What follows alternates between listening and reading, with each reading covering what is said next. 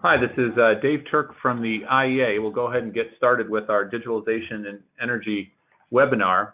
First, a welcome and a good afternoon, good morning, or good evening, depending on where you're at around in the world. From Paris, where we give you a warm welcome, although we have 5 inches or so of snow on the ground outside here.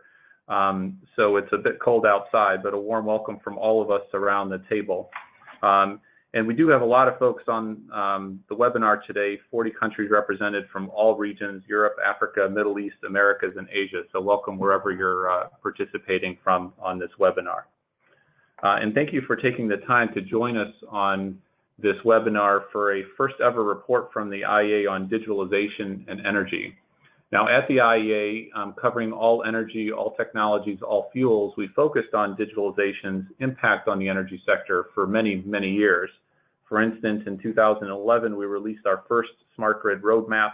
We've also been tracking electric vehicles and smart charging and analyzing the network standby energy use. But we thought it quite helpful to take a step back and not just look at digitalization's impact in specific energy sectors, but to look at the entire digitalization phenomena and the energy landscape as a whole, to make sure we were seeing the entire forest and not just the individual trees. That's why our executive director, Fatih Birol, called a number of us together across the IEA, all parts of the IEA, our modelers, our efficiency folks, renewables, oil and gas experts, power experts, statisticians, security professionals, and so on, all together to form a cross-cutting IEA Digitalization and Energy Working Group, and to put together the report that we're going to present the webinar on today on digitalization and energy. Over the last year, this group of dozens of us at the IEA have been holding workshops, meeting with experts from around the world, experts from the government side, from industry side, and a variety of other stakeholders to really try to get our heads around and get an understanding of this rapidly evolving and exciting topic and phenomenon. We hope that this first ever report and the analysis in it of digitalization and energy will help all decision makers throughout the world, whether from government and business, to better navigate this rapidly changing landscape. And we also see this very much as a springboard for some additional analysis from the IEA side of things, but from others as well. So without further ado, let me turn it over to George, who can introduce us to the topic and guide us through the rest of the webinar. And each of our key experts will take us through specific impacts of digitalization on a variety of different sectors. Over to you, George. Thanks very much, Dave. So I'm just going to introduce digital technologies and some of the trends we're seeing in digitalization. So as we know in our day-to-day lives, digital technologies are all around us, changing how we use energy, and we're expecting these to have even greater impacts into the future. So I'm just going to illustrate this with one example, which is hailing a ride through your smartphone, which is happening about 15 million times a day globally already. The fact that new mobility models like Lyft and Uber are only possible with faster mobile broadband networks that allow us to connect with an ever-increasing portion of the world, and the ubiquity of smartphones. There are now more smartphones than there are more active mobile phones than there are people in the world, and we have about 4 billion smartphones already, a tripling over the past 5 years, with huge increases in the developing world. And once you click that you want to ride, data networks and GPS technologies pinpoint your location and that of nearby drivers. Artificial intelligence then helps you match you up with the driver and maybe other passengers along the way if you want to take a carpool. Once the driver picks you up, AI uses real-time traffic data collected from road sensors and other users to provide step-by-step directions to efficiently get to where you're going. And in the not-so-distant future, we're expecting digital technologies to increasingly integrate higher numbers of EVs on the road and that can participate in smart charging. That is, using big data analytics and machine learning to predict, integrate, and match your driver's energy demand to power up his electric vehicle with the supply from intermittent renewables like wind and solar. And perhaps in the closer than you think future, the car that'll pick you up might not even have a driver at all. And this is just one example of how digitalization is shaping our future. And all of these examples individually and together can have a huge impact on how we use and supply energy. So what are the key drivers of digitalization? Well, it's really about advances in the three areas of data, analytics, and connectivity. We're seeing cheaper sensors, cheaper and faster data transmission, and huge advances in AI and machine learning. In the energy sector, we've seen some impressive cost reductions in clean energy technologies over the past 10 years. In the graph, you'll just see two examples, electric vehicle batteries and utility scale PV, which have declined by over 70% and 80% respectively since 2008. In contrast, we see cost reductions in digital technologies that are even more impressive. For example, the cost of sensors has dropped by over 90% over the last 10 years. Now let's look at one example of some of the astonishing digital trends we're seeing: internet data traffic. In just a few relatively short years, we've gone from a dot you can barely see on the left in 1987 to one that can't even fit on the slide, having to use new terms like zettabytes, which is one with 21 zeros after it, or 1 trillion gigabytes, equivalent to 250 billion DVDs. Over the past 5 years alone, we've seen internet traffic more than triple. The internet, like electricity, we see here on this map in yellow for the grids, relies on physical infrastructure and assets, be it long-haul fiber optic cables at the bottom of our oceans that you can see in purple, wireless towers and routers, data centers and servers, and smartphones and other connected devices, all of which use energy. And as the number of devices and the volume of internet traffic grows exponentially, so too will the demand for data center and network services. In the report, we show our latest analysis on electricity use in data centers and networks, and the news is largely reassuring, at least for the near term. Starting with data centers, we estimate that currently they account for about 1% of global electricity use. And despite a tripling of demand for data center workloads to 2020, we're expecting only a 3% increase in electricity demand to about 200 terawatt hours. There are two main drivers for this efficiency gain, these efficiency gains. First, the continued improvements in efficiency of servers, drivers, and data center infrastructure like cooling and lighting. And second, we can see in this graph the shift away from smaller, inefficient data centers towards much larger and more efficient cloud and hyperscale data centers that we see in turquoise and green. The report also includes a case study in India where we show that the important role that best practices could have in reducing energy demand in rapidly growing emerging markets like India, which we could estimate could be a 15% reduction in energy demand compared to business as usual. And the use of AI could further improve efficiency as well. Google has used DeepMind machine learning to reduce cooling energy use by 40% in one of their most efficient data centers. As large energy users and to reduce their environmental footprint, big ICT companies operating cloud and hyperscale data centers like Google, Microsoft, and Apple are also increasingly investing in energy, especially renewables.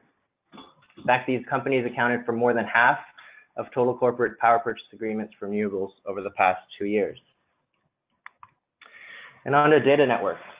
They're consuming about 1% of global electricity demand overall as well, with mobile networks accounting for about 2/3 of the total.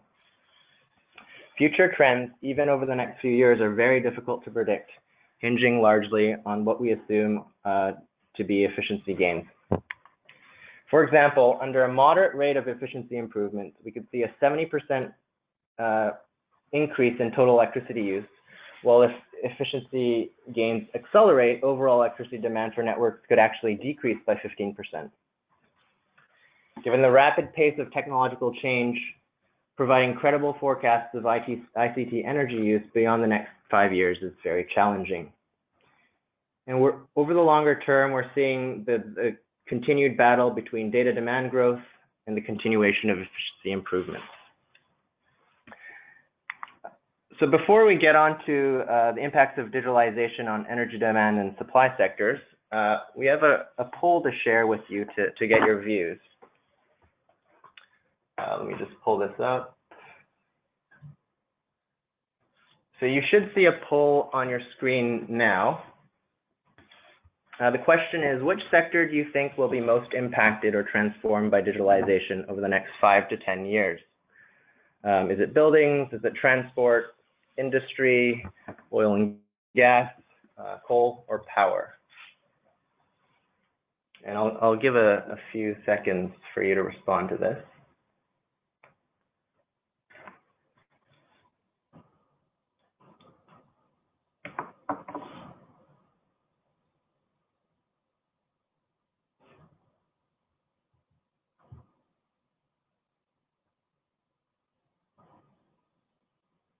All right, so the results are 17% for buildings, 29% for transport. We also see a very high number for power at 31%. So I'll turn it over to the experts who will now speak about the impacts on different sectors.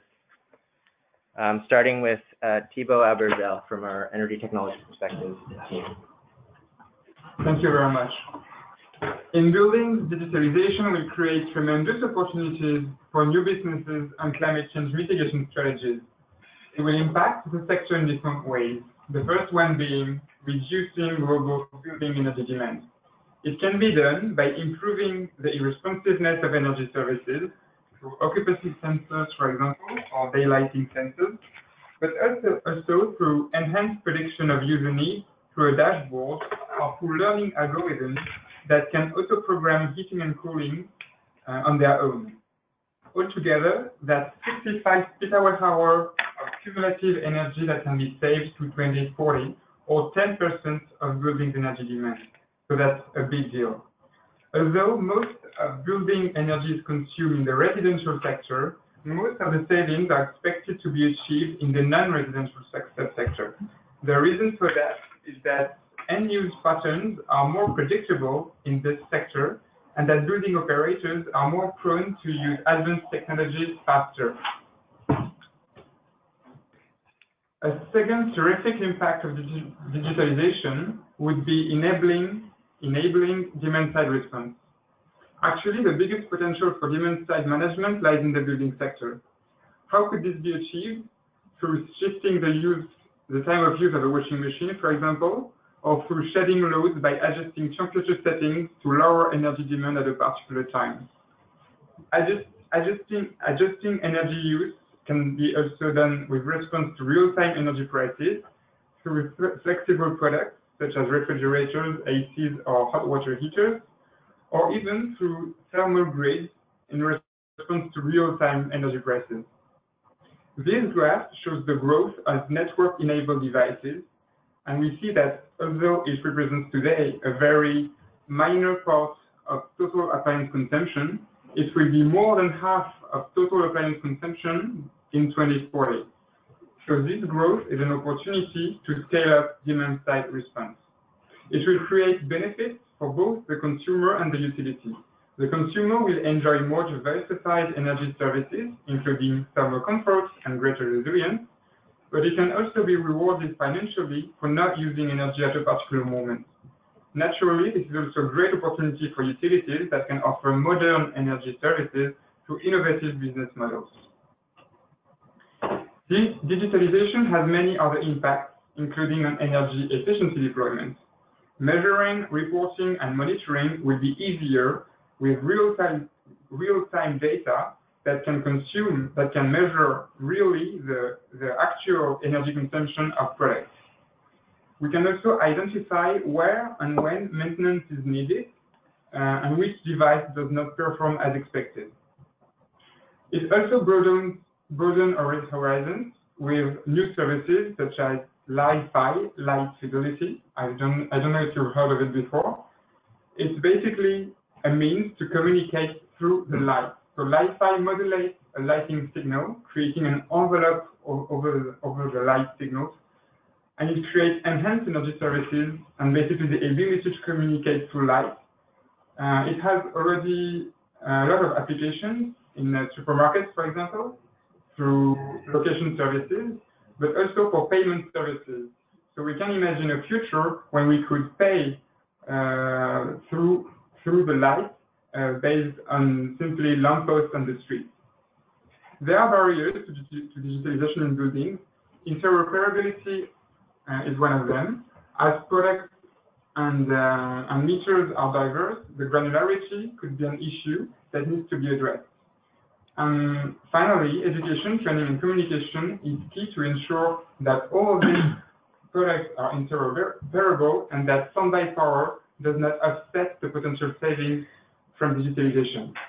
So this was an overview of buildings. Now let's move to transport with Jacob Teter. Jacob, it's up to you. Thanks a lot, Thibaut. In the transport sector, digital technologies have long been used and their supporting infrastructure to make transport systems safer and more efficient. Existing systems go by the name Intelligent Transportation Systems, or ITS.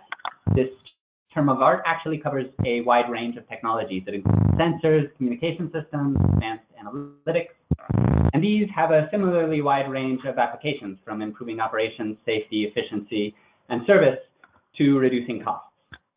Everyday examples of ITS include things like in-road traffic detectors to control traffic lights, radio frequency identification to automatically collect tolls, and using global positioning systems, GPS, and telecommunications for routing and roadside assistance.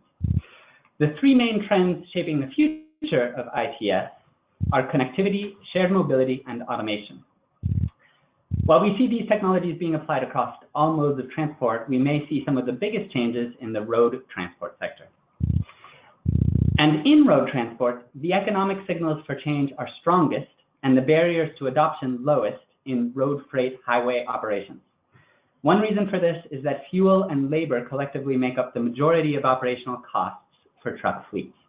This translates to strong economic incentives for businesses to adopt cost savings enabled by digitalization. A wide range of options exist, both operational and technological. Operational improvements that are already available, though not necessarily as widely adopted as they could be, include things like optimized real-time routing and monitoring of cargo to increase truck loads, and something called digital freight matching, which is essentially Uber for trucks, and which is proliferating, for example, in China's road freight sector today. Technical improvements also already improve safety and real-world fuel efficiency of trucks. Think, for instance, of how cruise control and lane keeping make heavy-duty trucks driving on highways safer. In recent years, we've also seen more and more demonstration projects of both vehicle-to-vehicle connectivity and automation in trucks. Platooning demonstrations, where a convoy of trucks can safely travel very close together to reduce aerodynamic drag and thereby improve fuel efficiency, have demonstrated a potential to reduce fuel consumption by about 15% in cases where the gaps between trucks are close to as little as 4 meters. Also, since highways constitute a relatively predictable and stable driving environment compared with urban roads, introducing some degree of vehicle autonomy, limited vehicle autonomy, what's called level 3 vehicle autonomy, is relatively simple and has already been demonstrated on roads, for instance, in the US and Europe, to be technically viable today. So higher levels of autonomy are likely to diffuse earliest across highway operations of regional and long-haul truck deliveries. We estimate that the digitalization of trucks and logistics overall could reduce energy use by 20 to 25% through these and other digitally enabled operational and technological measures. For more details on these kind of measures that could be adopted in road freight, I would like to refer you to our recent report, The Future of Trucks. The impacts of digitalization could also be transformative in personal mobility, where the combination of automation, sharing, and electrification could change dramatically how we get around. We are already beginning to see a limited shift from conventional car ownership to mobility services in cities across the globe, with smartphone apps that George discussed in the opening, enabling new app-based ride-hailing mobility services, some of which are cheaper if the rides are shared, So you have not only Uber and Lyft and their shared variants, Uberpool and Lyft Line for cars, but you also have things like dockless bike sharing, which recently exploded onto the urban landscape in China, and even more recently has been exported with mixed success and to mixed reviews to some European and North American cities. If self-driving cars were to become a market reality, they could transform the business models for ride-hailing and other mobility services. While more basic automated technologies like parking assistance are already available today, we are likely to still at least be a decade away from being able to ride in fully driverless cars. Auto and tech companies are investing huge amounts of money into autonomous vehicle technologies, but there are not only technology hurdles that remain to be overcome, but also still many regulatory and policy questions around liability, interoperability, and cybersecurity that need to be addressed before we can see these cars widely deployed.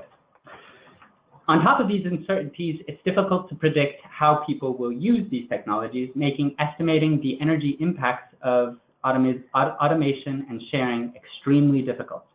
While some work has been done to estimate the lower and upper bounds of potential energy impacts, this range is still quite wide. In an optimistic scenario, the one you see in the middle of this slide, automation and sharing could help cut road transport energy demand in the US in half through improved efficiencies like optimizing traffic flow via vehicle-to-vehicle communications and vehicle right-sizing, i.e. matching the size of a car to the user's needs. But automation could also result in huge rebound effects, which you see on the right side of this slide, resulting in much more travel activity and potentially a doubling of energy use in a very pessimistic scenario. Policy will play an important role to steer these developments towards a more sustainable mobility future. The IEA will soon be embarking on a project to examine not only the potential for increased car activity and the resultant impacts on vehicle energy use and emissions, but also to explore the impacts on urban space, public transit, walking and biking, and potential synergies between electric vehicles, EVs, and automated vehicles, AVs. And now I pass the floor off to Kira West, who will talk about the impacts in industry. Thanks, Jacob. The industrial sector already has quite a long history of using digital technology, particularly to improve safety and increase production via automation. And while digitalization is well underway in some industrial sectors, one estimate putting the total number of industrial robots worldwide in 2015 at about 1.6 million, there's still potential for further digitalization in the sector. In the near term, we see this as largely an incremental progress, but there are still possibilities for disruptive digital developments in the industrial sector. So today I'm going to highlight a couple of examples that we've looked at in the report of digital applications of digital technology in the industrial sector that could have an impact on energy use in industry in the coming years. First, looking at industrial process controls. The current extent of digitalization in industrial process control varies quite widely across industry, but improving process control via digital technology can lead to cost-effective energy savings. So here we see the results of an audit funded by the US Department of Energy and undertaken by industrial assessment centers. And this is an example of how digital meters and sensors can collect data on system performance, which can then be either controlled and optimized by human operators or by automated digital systems to determine an optimal response to both everyday fluctuations in operating parameters or to emergency events and disruptions. This can also help provide predictive maintenance by identifying and diagnosing system inefficiencies in an industrial site. Next, I'd like to look at 3D printing, also sometimes called additive manufacturing. Here we have a case study of potential material and energy savings from aircraft component lightweighting using 3D printing.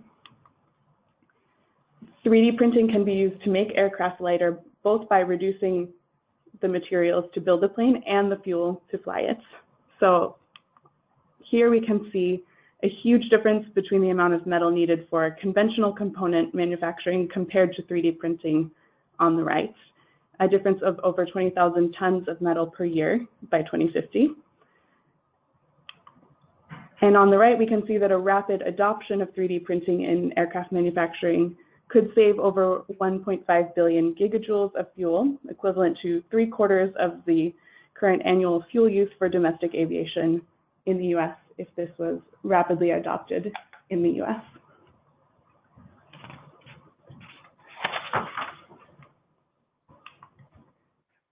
And finally, I'd also like to look at digital plant twins.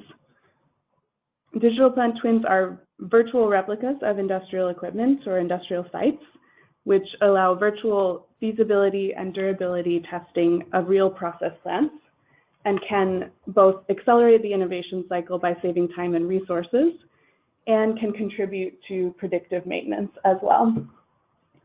Preventing equipment failure via predictive maintenance beyond clear safety and economic benefits can also have a positive impact on energy consumption in industry, as it avoids or significantly reduces equipment downtime and the duration of startup and shutdown periods, which are typically more energy intensive periods for an industrial facility as the plant is not operating at its optimum load. So these are a couple of examples of digital technology applications in the industrial sector. It's not exhaustive, but these particular applications could have quite important impacts on the energy consumption of the industrial sector in the years to come. So now I think we'll move to the energy supply sectors, and I'll pass to my colleague, Christophe. Thanks very much. So I'm going to start by discussing some of the impacts, potential impacts that digitalization could have on the oil and gas sector. But I think beforehand, it's worth pointing out that the oil and gas industry has quite a complicated relationship with digital technologies. On the one hand, oil and gas companies are well accustomed to pushing the boundaries of technology. We can think about hydraulic fracturing in the United States, think about ultra deep water drilling in a number of countries around the world. And many companies have expressed interest in adapting new digital technologies as they become available. But on the other hand, the industry's capital-intensive nature and the high level of operational hazards that are involved in oil and gas projects have created a somewhat conservative management culture that can often slow down the adoption of new technologies if they become available. So, for example, if we look at large upstream oil and gas projects, these can typically take many years to develop. And often, once a project has been designed and sanctioned, the focus of companies is on good execution of the project rather than continuously implementing new design changes. And therefore, even though digital technologies evolve very quickly, the nature of project management within the oil and gas industry often means that new digital technologies can get left behind. Nevertheless, there are multiple new digital technologies that could have an impact on the sector, and some of the examples are shown on the slide here. And just to highlight one of those promising opportunities that there could be for the oil and gas sector is the use of big data to help enhance geological understanding of a reservoir and to allow real-time monitoring of what's going on in the subsurface once a well has been drilled. I want to go through 4 specific ways in which the more widespread use of digital technologies and potential adoption of new and future digital technologies could aid the supply of oil and gas. So first of all, we could look at increasing the overall resource base for oil and gas. What we can see here is that the current resources of oil and gas split globally between conventional and unconventional sources of production and split between oil and gas. There's around about 1.4 trillion tons of oil equivalent that we currently think can be extracted. And just to note that today we consume around 7.5 billion tons of oil equivalent. And so there's an awful lot of oil and gas left in the world that can be extracted. But nevertheless, through the widespread use of existing and emerging digital technologies, such as, for example, the enhanced processing of seismic data, if these were to be applied across the entire global resource base, we estimate that the amount of oil and gas could be extracted could be increased by up to 75 billion tons of oil equivalent. This is an increase of around about 5% and would be equivalent to increasing the amount of oil and gas we can produce by around about 10 years at current levels. But it's important to note that the impact of digitalization will vary across the different resources in question, and its potential to boost recoverable resources is likely to be largest for tight oil and shale gas resources, where the time between when investment decisions are made and when the projects are actually executed are much shorter. And I should just note that in this figure, the overall increase that we see for unconventional oil, which would include tight oil, is actually only around about 3%, because tight oil represents only a fraction of the unconventional oil resources. Other sources of unconventional oil, such as extra heavy oil in Venezuela, bitumen in Canada, and kerogen oil in the United States, that compose the largest share of unconventional oil, are unlikely to benefit much from the enhanced use of digital technologies. But arguably a bigger impact of digitalization would be on decreasing production costs. For example, the use of in-well sensors could help us to understand in real time what is happening below the surface. And if data can be analyzed rapidly, this can lead to faster decisions being made in the field and increase the operating time of drilling rigs and wells. This can help to reduce delays when executing new projects and also enhance operating times. And we estimate that if these new technologies were to be adopted widely, then this could lead to a reduction in the cost of producing oil and gas by around about 10 to 20% over the long term. And the third point is on improving safety. Upstream projects, as I mentioned before, are often executed in very harsh climates, and the use of robotics to inspect and repair subsea infrastructure and to monitor transmission pipelines and tanks would avoid people needing to go into these hazardous environments and could improve overall safety levels for oil and gas companies. And finally, digitalization could help improve the detection, measurement, and abatement of methane emissions that are caused by oil and gas operations. The 2017 World Energy Outlook looked into this issue in some detail, and one of the findings of this was that there is a real need for new technologies and systems that can provide effective monitoring of methane emissions and quantify methane emissions at low cost. Digital technologies can help here, either by lowering the direct cost of detection or by helping to understand better data that is collected. And with that, I will hand it over. Okay, thank you very much, Chris and Carlos Fernández. I will say a few words on code.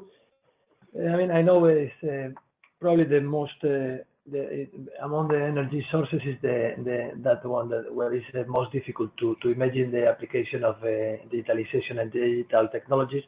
But as any other sector, coal industry uses the best technologies available, and when these are digital opportunities are applied.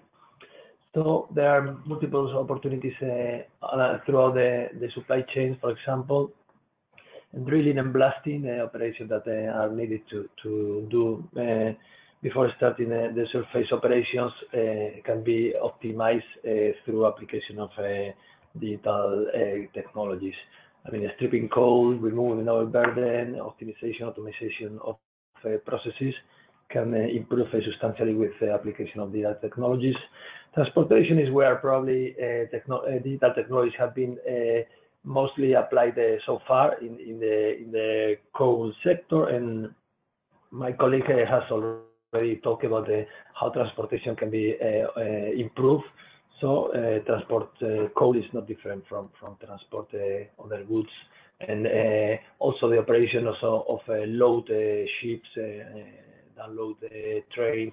All this can be optimized through the use of digital technologies. And in order to give an example, I bring this example because I think it's a real life example. It's very illustrative because it's one of the simplest operation in mining. So it's just the operator in the shovel that has to fill the truck before the content of the truck is dumping.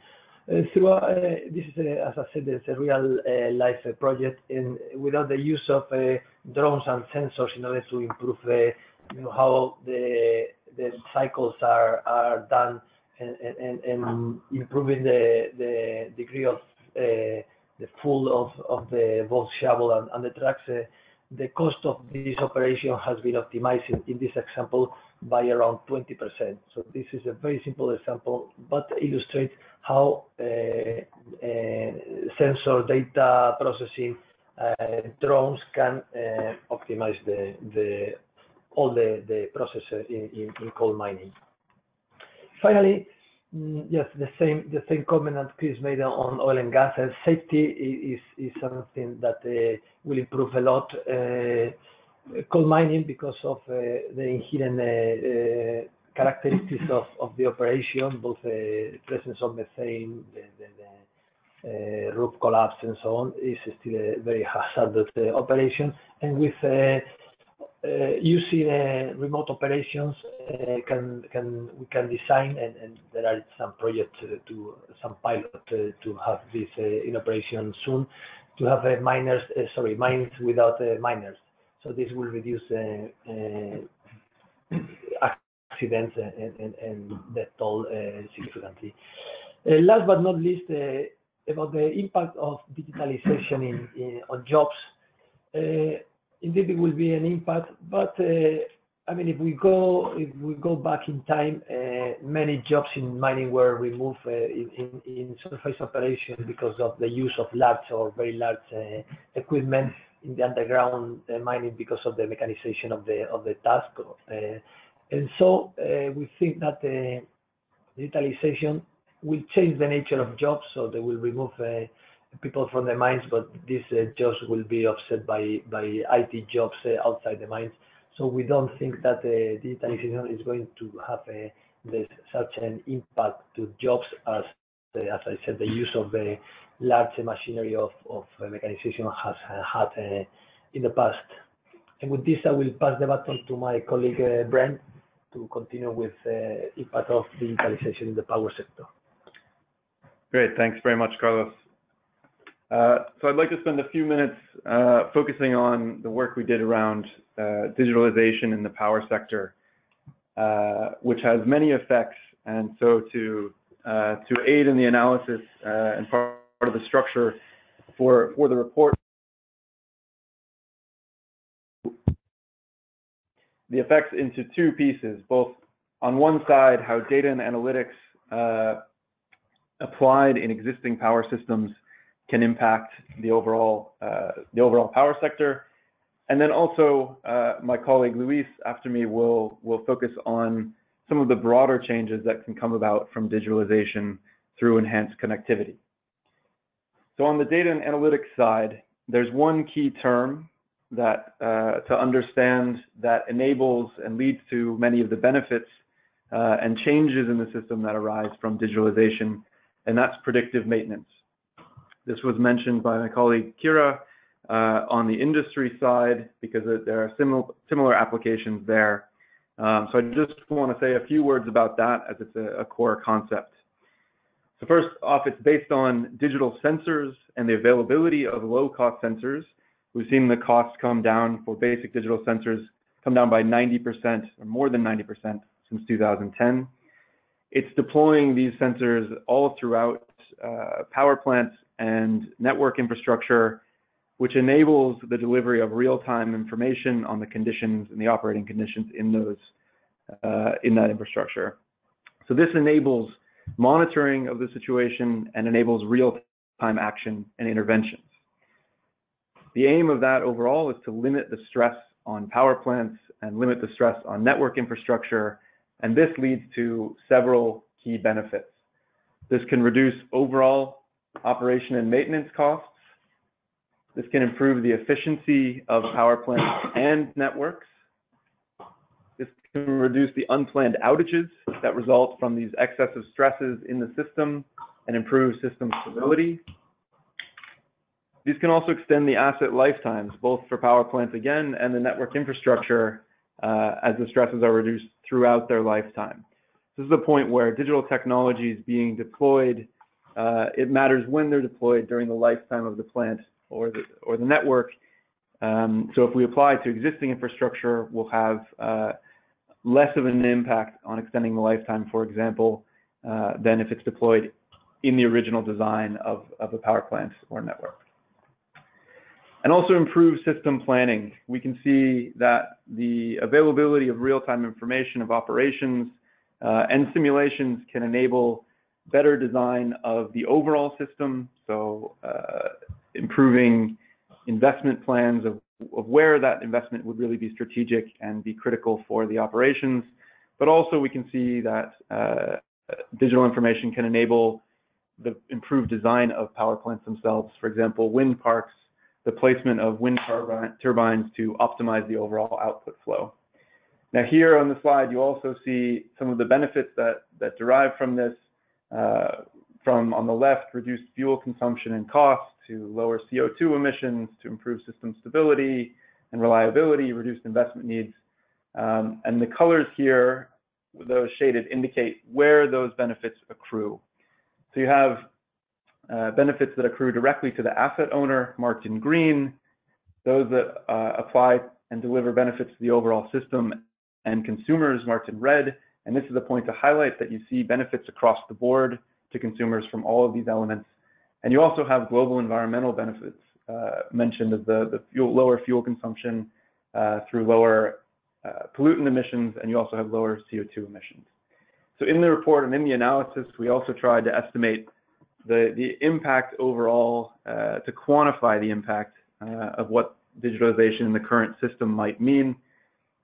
So you have two particular elements, is that you can reduce the operating expenditures of the current system through both lower operation and maintenance costs and improving the efficiency, as I mentioned. And you can also reduce the capital expenditures by extending the life of existing power plants and network infrastructure, but also those new that would be built. And this is based on the most recent literature, which is rapidly evolving and moving forward at what the potential benefits. So if you look in the total, you see that this could save about $80 billion per year in overall power generation costs, which is about 5% of the total annual power generation costs today. And so we see that this is good for consumers. This is lower costs for them overall. This is also an opportunity to improve the financial health of the power sector and improve the overall stability and security of electricity. So, and that's all within power systems as they're designed and operated today. But digitalization could also lead to the reshaping of the overall power sector and rethinking of those operations. And for more on this, I'll pass to my colleague, Luis. Thank you. Thanks, Brent. So to set up this section on some of the broader system impacts, we thought we'd start with a question as well. So I start by asking, if every car that's on the road today, if we turn that immediately into an electric vehicle, how much do we think that electricity demand will increase? So will it be doubled? So will it increase by 110%? Increase more by 50%, or more than by 12%? The answer to that is, in fact, 12%. So every car on the road suddenly turns into an EV. The global demand for electricity increased by only, I would say, 12%. We look at how much generation capacity would increase, so the generation needed to meet peak demand in this case, if everyone charged when it was best for them and not when it was best for the overall system. How much would that have to increase? So would it be again 12%, like in the case of electricity demand, closer to 40% or 20%?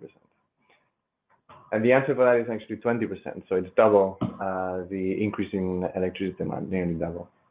So this means that the demand from technologies like EVs will need a lot smarter management of how that demand is actually met, how it's delivered. And for that, digital technologies can help a great deal. So in the previous, as my colleague Brent mentioned earlier, in the previous slides, we have covered the impacts of digitalization on individual sectors. And while those are really important, really significant, as we have seen, there's also some maybe deeper, more transformational impacts that can be seen from the integration, from the interconnection of different sectors that is enabled by digital technology. So if we look at how the classical traditional energy system has been built out, we see that it's mostly defined by one-way flows from large, mostly centralized power plants through transmission and distribution networks to transport networks, and then towards consumers that were mostly passive. They weren't reacting in real time to what was happening elsewhere in the system, to what was happening further upstream on the supply side. However, when we look at the kind of system that digital technologies would enable, we see that this would be a much more multi-directional, more distributed, more integrated system. Early in the presentation, we have seen how cost reductions in distributed energy resources, particularly PV and storage, are enabling a lot more deployment of these technologies. Distributed resources includes also new grid designs like microgrids, mini grids, and so on. New technologies like EVs that can also be a resource for the system. And this future energy system, aided by digital technologies, needs to enable their integration. Also, digital technologies, they enable an active demand side, where consumers in homes, in businesses, and also in industries, they can actively participate in the operations of the energy system. This kind of system, it needs to have a lot more, and it needs to provide a lot more flexibility from both the demand and the supply sectors. So to illustrate this, I'll start with an example of what it would look like in terms of overall flexibility for the system. So if we start with, let's say, a medium-sized country, more or less what would happen over a typical 48 hours over the summer. And what we see, if we add on top of the system demand, this is the instantaneous electricity demand in the system. What we see if we add a demand profile that is uncontrolled, so maybe this could be something you see below there, the profile of a charging electric vehicle, or perhaps some cooling system or some heating system in the winter that's electrified, and we add that on top of with no control of the system, and we see that there's an increase in the total peak demand. However, when we are able to control and to shift this demand to optimize it for when it's best for the system, not individual consumers acting when it's best for them individually, we see that an optimized profile would look very, very different and would provide important benefits to the overall system demand and supply. First of all, the use would be made coincident with renewables, so it would enable to integrate a lot more viable renewables, in particular wind and solar PV. It would also reduce the amount of ramping that is done by the conventional system, and then it would also be an overall reduction in system peak demand, which would mean a lot less investment in electricity generation, in transmission, and in distribution capacity. So in the report, we highlight 4 key opportunities for this kind of integration opportunities from the demand and from the supply side. The first one, we see there are huge opportunities for so-called smart demand response through connected devices and appliances, the so-called Internet of Things. So we see also from these advanced scenarios, but also from more traditional ones, like, for example, a smarter heating system, flexibility from cooling, and so on.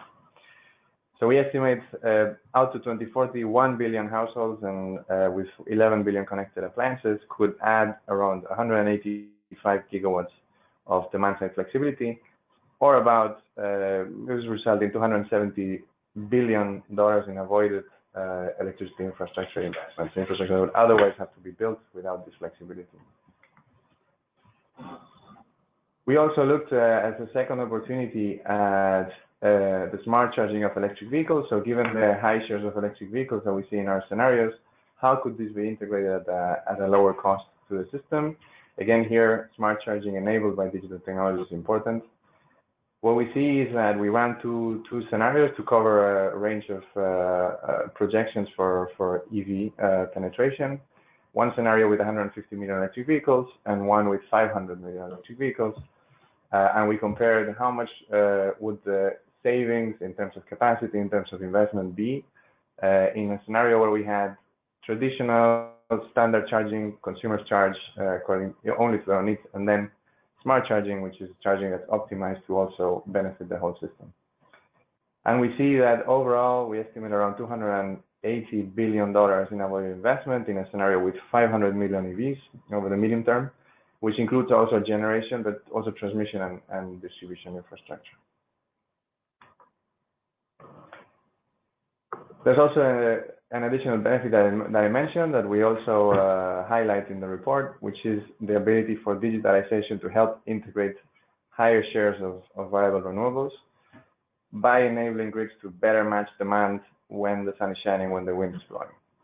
So in this case, we estimate for the EU that the curtailment of solar PV, so spilling of excess generation, could be reduced from 7% in a business as usual scenario to 1.6%, just below 2% in 2040, which would result also in significant savings, 20 megatons of CO2.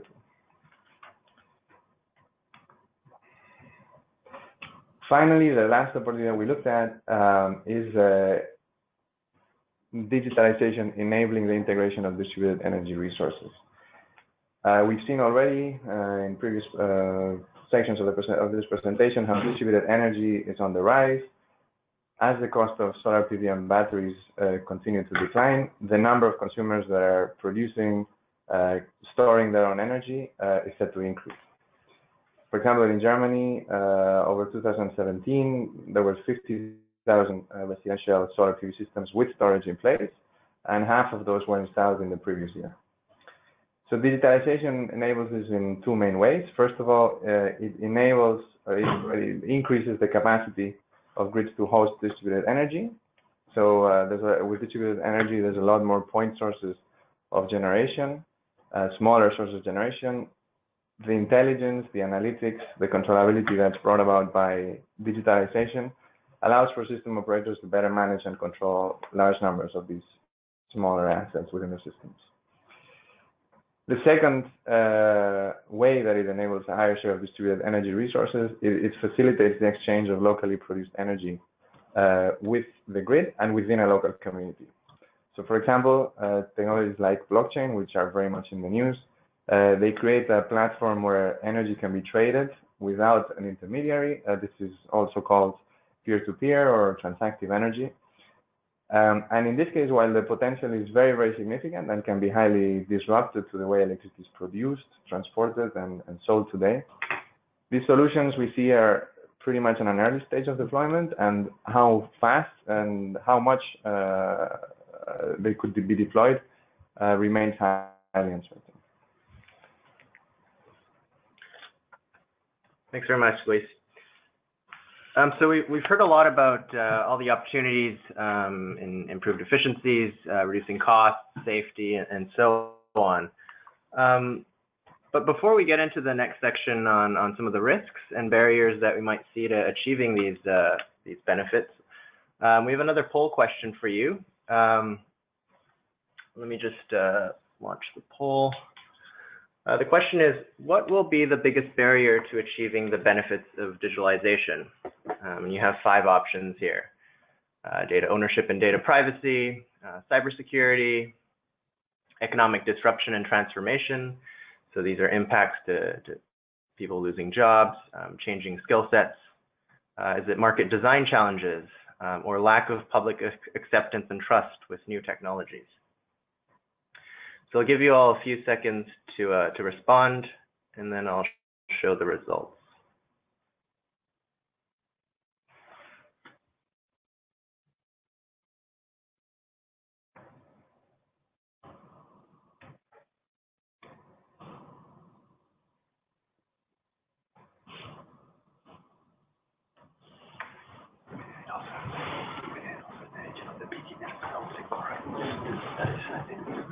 All right, it looks like most of you have responded. Let me just share the results here. So the clear leader is market design challenges at 43%. Second is lack of public acceptance and trust with new technologies. We have cybersecurity at 18%. So to talk about cybersecurity and energy security, which is a core mandate for the IEA, my colleague Jan Bartoš from our security division will take the floor now.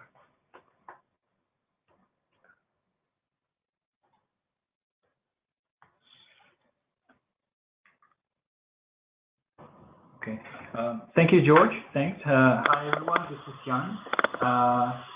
And I will talk to you a little bit about digital resilience, which is mentioned as one of the important parts of our report, and of course a very, very important topic to the IEA, as some of you might know that the agency has been established as an energy security agency in the 70s. So,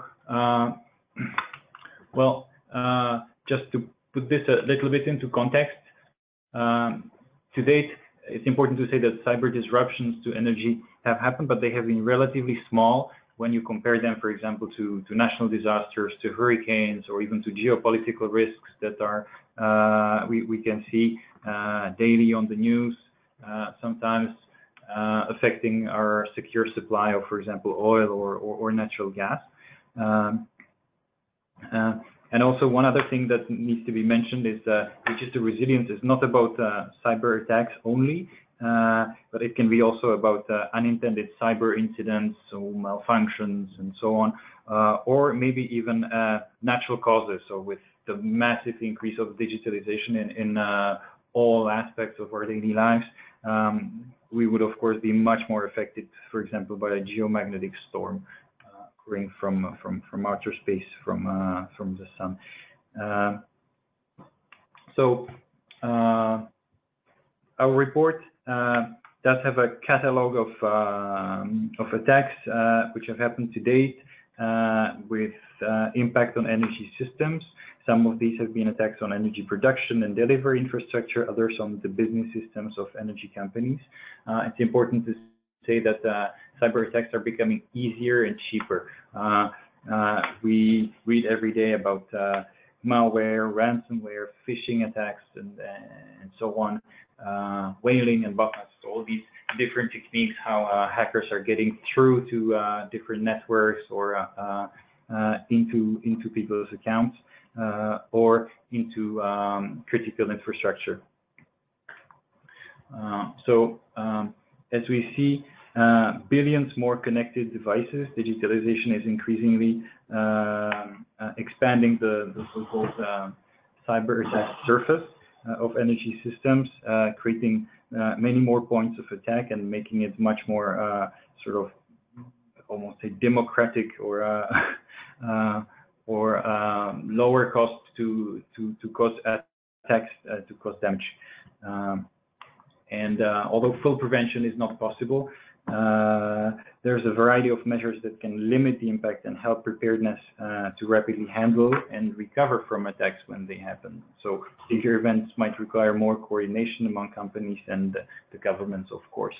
And our report does include a catalog of best practices with examples from around the world on how to do this. So we have a little example here of one of the major attacks that have been reported that occurred on an energy system in Ukraine in December 2016.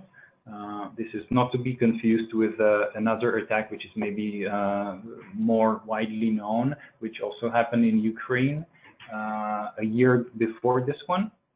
But this one is maybe more significant from the point of view of cybersecurity. It was a brief but very significant attack on the electricity system. And it is thought that this has been a sort of a test run for malware called by some in Destroyer, and in some other reports you can read the name Crash Override, which is a very versatile malware which enables the attackers to see, to block, to control, or even to destroy the grid control equipment, but also the equipment on the such as circuit breakers. It can cause overheating of the circuit breakers, so it can cause physical damage to the infrastructure. And this is designed in such a way that it really requires very expert knowledge of several standardized communication protocols, which are widely used to control the infrastructure. So not just electricity grids, but it could be used for many other types of critical infrastructure throughout Europe, Asia, and the Middle East. So this is one example, but we are aware of many more. Just recently, there was information about similar type of attack caused by malware called Trisis, which attacked an oil processing facility in the Middle East. So this is an example of different types of energy systems that can be affected. And this Trisis attack actually caused an entire shutdown of this oil processing facility. And it turns out that it was only by chance that it didn't cause physical damage and only caused a shutdown of the facility for a certain time. So how can we be prepared? Of course, the most important, and it was already mentioned, is raising awareness about these issues among all the different stakeholders, companies, governments, international organizations. And this is also where we see sort of a perfect role for us, for the IEA, to help people raise the awareness about all the issues, to communicate, to share best practices, to maintain proper cyber hygiene. This is also very important, to spread the good practices of updating your systems, of maintaining secure systems, good passwords, changing passwords, not keeping default passwords in devices, and so on. Mainstreaming security into design. This means having devices or having research already take into consideration that the devices need to be secure from the onset and not just patched, exposed, and so on. Well, also for preparedness, of course, it's very important to hold exercises. So many countries are already doing that.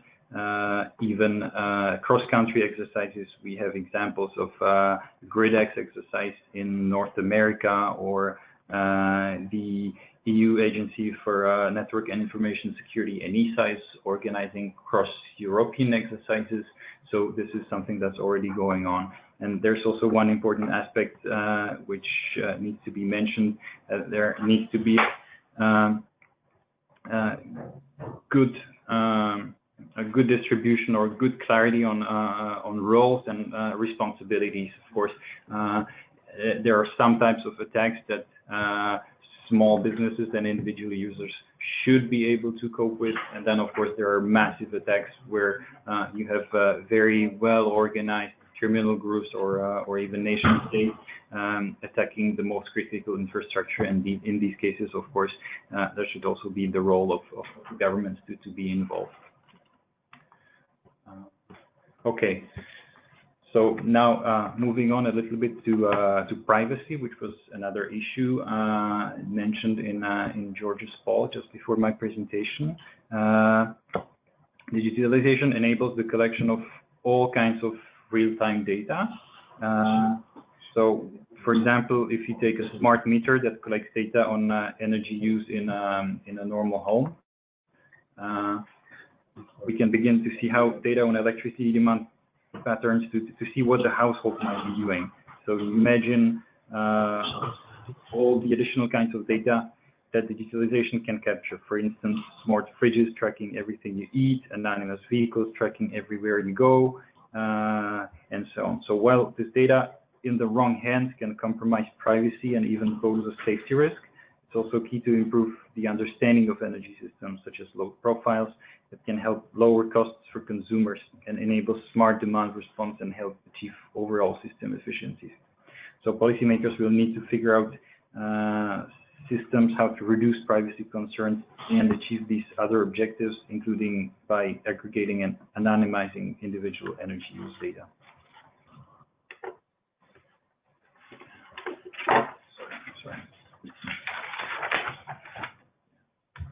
So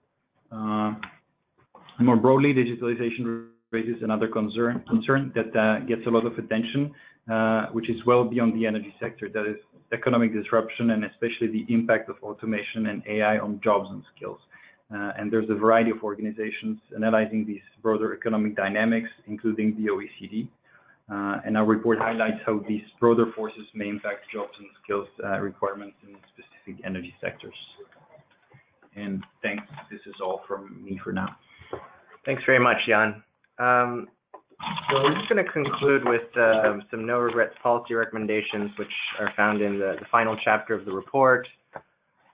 Before I get to that, I just want to alert you that there will be a short Q&A after this, and with all the experts in the room. So feel free to start sending us your questions, and we'll start answering them right after this. So the report includes 10 no regrets policy recommendations for governments around the world to consider. These are recommendations that can be implemented now in order for governments to prepare for the future, even in the face of uncertainty and unknowns. So you can refer to the report for more details on each of these 10, but I'm just going to highlight a couple here. So the first, governments need staff who can understand emerging technologies and trends and have the expertise to craft and tailor appropriate policies. For 3 and 4, 3, given the complexity of technology, human behavior, the marketplace, and policies all interacting in a very dynamic environment, policymakers should build flexibility into their systems. This is especially important with such rapidly changing technologies. And on 4, which is quite related, experimentation is key, as it's very difficult to predict in the abstract how policies and incentive structures will play out. California offers good examples of this kind of real-world experimentation. Number 7, especially given the exponential growth in data and network use and all the connected devices coming online, it will be very important to continue monitoring their energy use very closely, to ensure that efficiency gains can continue to counteract energy growth of digital technologies, as well as the risk of rebound effects in buildings and transport, for instance. And on 8, again, we need to highlight the importance of building in digital resilience to help minimize the impact of cyber attacks. And finally, we also need to continue learning from each other. The report is full of positive case studies and cautionary tales. And while each government, jurisdiction, and economy is different, there are commonalities and lots we can learn from each other. This will be even more important going forward. So some concluding thoughts. So one of the key questions we sought to answer in this report was whether the energy system was on the cusp of a new digital era. Through our analysis, we would say that this is a yes. We find that energy systems are in a new era with digitalization. Second, our hope is that our analysis will help shine a light on digitalization's potential, but also its challenges. You can find our full findings in the 185-page report online at iea.org/digital, as well as an online interactive page that we've built for this report. And let me turn it over to Dave to talk about kind of the interesting areas in digitalization and the next steps for IEA. So thanks, George, and thanks to all our excellent presenters for this webinar. Hopefully all of you have found it as informative and helpful, as certainly I have, and a lot of our other stakeholders around the world. So as George mentioned, this really is a springboard for future work from our end and for others. The digitalization and energy intersections are only going to increase in time, and further analysis, especially the kind of rigorous analysis we do at the IEA side of things, is absolutely critical going forward. It's also very useful to highlight the fact that we're not just talking about technology, but it's really the intersection of technology, policy, and human behavior when it comes to digitalization and energy. And so we'll be spending a good bit of effort on our own to really try to dissect how those three important characteristics swirl together. In terms of next steps for IEA, there's a number of existing or planned efforts that we have underway, especially to really focus on those areas of digitalization and energy, and we presented on several of them today that are both high impact, that is, could be quite transformative to energy sectors or the systems as a whole, and high uncertainty. We've heard about some of the estimates on what automation, electrification, and shared mobility may mean for the passenger vehicle side. How do we get those uncertainties down so that planners can go forward accordingly? So a few specific areas. One is on the automation, connectivity, and electrification of transport. We've got an ongoing work stream. George and others are very much focused on that from the IEA side of things. We're also focused on digitalization, electricity, and smart energy systems. You heard from Lewis and others about the transformative impact that digitalization is having in the electricity side from Brent as well. This is an area that's only going to be more and more interesting, if you will, and require more and more rigorous analysis. So this is another area that we're focused on, including with the WEO in 2018 having an electricity focus, which will be a big deal and hopefully useful for a variety of folks out there. So that ends the webinar, the presentation part of this webinar, and now we're going to take some question and answers. So over to you, George, to moderate that part of it. But again, thanks for everyone's attention.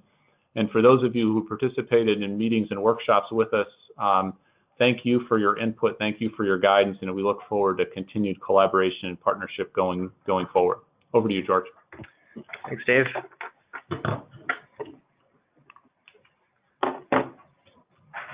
So we've got a couple of questions rolling in. The more basic questions we can answer right now. A couple of questions on whether the presentation will be made available and access to the report. So this webinar will be uploaded to YouTube in a couple days, so be on the lookout for that. I think we'll be able to email out that link to you all. And then whether access to the report is possible. Yes, the report is free and available for download at iea.org/digital. So we all encourage you to read that and send us your questions as well.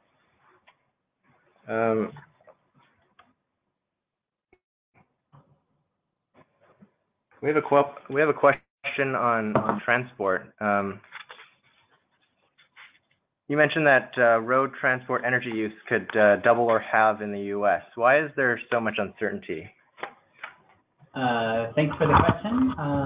One useful way to conceptualize the reasons for this uncertainty is to slice up some of the uncertainty we have about the future into two dimensions, one being technology and costs, and the other one being behavior and policy. So focusing first on the technology and cost side, current demonstrations and research and development with automated vehicles relies on LiDAR sensors. You might have seen some vehicles driving around with these sensors if you live in a place like San Francisco or Silicon Valley or Pittsburgh or Boston or even Phoenix, Arizona. These sensors are currently quite expensive, but as we've heard, sensors since 2010 more broadly have come down in cost. I believe the figure cited by one of my colleagues was 90%. So there are reasons to expect that the cost of these sensors as well will continue to go down. The processing that's required for the predictive models and the machine learning on the artificial intelligence side is also quite power intensive. That might have implications for whether the processing is done in the vehicle. Essentially, computers on automated vehicles right now require their own dedicated water cooling and quite a bit of space. It's quite feasible that the size of the computers, if the processing were to be on board, could be brought down to the size of something like a glove box, or that the processing could be done on the cloud. But this is another technical challenge where kind of the rate of improvement, as well as on machine learning algorithms themselves and deep learning, these are areas where the speed of development is quite uncertain, and the cost reductions that we might see in the future are also uncertain. Nevertheless, given the massive investments by various auto and technology companies, even startups in these spaces, many analysts have estimated that costs per kilometer, say, of driving could come down substantially. And then the question becomes, how will people react to fleet-owned vehicles that are very cheap to hail, very convenient to use? You can easily imagine that if your commute is freed up and you're able to sleep or work or watch movies or just kind of gaze out of your car window, you might value that time quite a bit more than having to drive. Cheaper or easier still if you're able to just hail a shared vehicle that you don't own. You might even decide to live further outside of a city. You wouldn't have to leave your office necessarily to have your kids brought home from school, for instance. So there are lots of new scenarios that are opened up by this technology.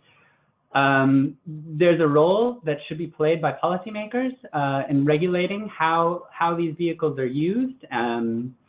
There are potential synergies with electric vehicles. Electric vehicle technologies tend to cost quite a bit more, but since fleets would be operating quite a bit more intensively, this might help the cost competitiveness of electric vehicles vis-a-vis conventional ICE vehicles. All of these kind of things are going to play out differently in different regions of the world, depending on different geographic factors, population density of cities, cultural factors, and how people decide to regulate varying levels of increasing vehicle automation. So there are quite a few question marks, but we hope here to offer some policy advice about how to narrow this uncertainty and how to gauge how these transformations could work towards the benefit of energy and climate goals. Thanks very much, Jacob. We have a couple of questions on buildings. So there's an interesting one here. Do you see any game changers from digitalization in buildings? Maybe Thibaut can take that. Despite positive developments in terms of energy efficiency deployment, buildings are still currently underperforming. And there are multiple reasons for that, one of which is the lack of basic energy data. So apart from large-scale impacts on grid investments already mentioned by my colleagues, one game changer brought by digitalization that I see might be to shed light on real energy needs, panel consumption, appliance ownership, etc., in areas where little data was available. Digital information can also relate to occupant behavior, choices, and energy patterns. All of these new pieces of information could be used either to implement a regular, let's say, non-digital energy efficiency program or policy, or to improve demand-side response mechanisms themselves. Besides, the IEA Technology Collaboration Program on Energy Buildings and Communities, the EBCTCP, has recently embarked a research project looking at how real-time sensors and controls could be used for the development of energy use reduction strategies. So this is the main game changer I see. Thanks, Thibaut. We have a couple more minutes left, so feel free to keep sending us your questions, and if we can't get to them, we'll try to answer them by email as well. We have another question, this time on the power sector, regarding those red, green, and blue benefits. Do they vary from project to project? Is there a way to standardize? Is there a standardized way to assess those benefits per project? Brent? Yeah, thanks, George, and thanks very much for the question. I think so. I showed the overall system impacts and kind of larger estimated benefits, and I mentioned along the way this is an accumulation of project level benefits, of course. So that will be all the way from the project design itself, as I mentioned for wind parks, but you can imagine benefits also for the development and design of thermal power plants.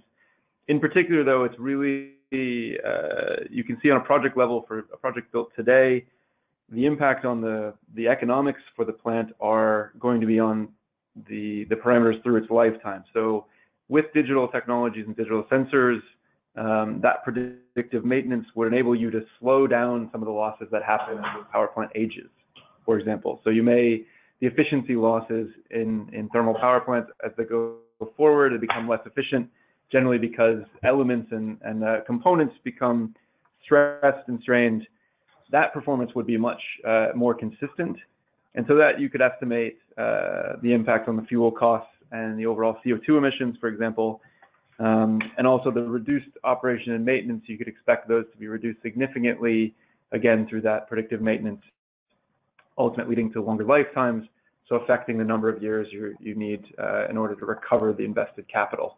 So I mean, at an individual project level, I think it would be quite clear exactly what those percentages are is a bit uncertain, and that was some of our effort as well, is to collect a realistic range of what those impacts might be. But of course, these technologies are new, and so the benefits over 30, 40, 50 years is also uncertain, and could be higher than those we estimated as well. So, but yeah, certainly all of these are at the project level, these benefits. Thanks very much, Brent. So we've had questions on a couple different sectors. We have one on industry now. What are your views on the prospects of 3D printing deployment? Kira can take this one. Thanks, George. Thanks for the question. We looked at one example of one of the applications where we could see some future deployment of 3D printing in the manufacturing sector. But more generally, 3D printing has a couple of advantages compared with conventional manufacturing techniques. Some of those include a reduction in the lead time before production outputs. There could be reduced material requirements by reducing material losses in the manufacturing process. You could see a reduced floor area footprint within an industrial facility, and most importantly, I think, the ability to manufacture pieces with more complex shapes and geometries than what we're currently able to produce cost effectively. But the comparative advantage of 3D printing compared to conventional techniques has to be sort of assessed on a case-by-case basis for different products and in different sectors. And we really need more information on the life cycle impacts of different production routes.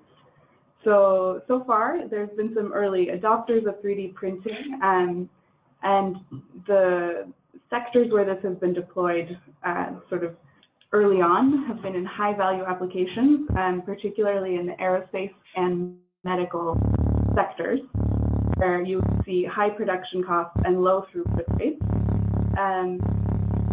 And those are some cases where the ability to manufacture complex pieces with complex geometries can sort of offset the higher production of 3D printing.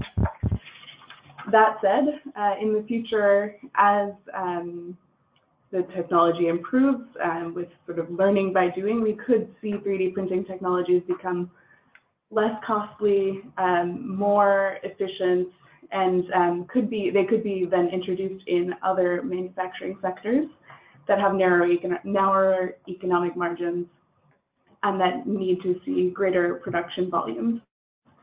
So because we're not, we don't have a view of exactly how that technology learning will progress, as my colleague mentioned earlier, there's quite a bit of uncertainty around the energy impacts that we would see from 3D printing, but certainly there's a large scope to broaden the application of 3D printing technology in the industrial sector.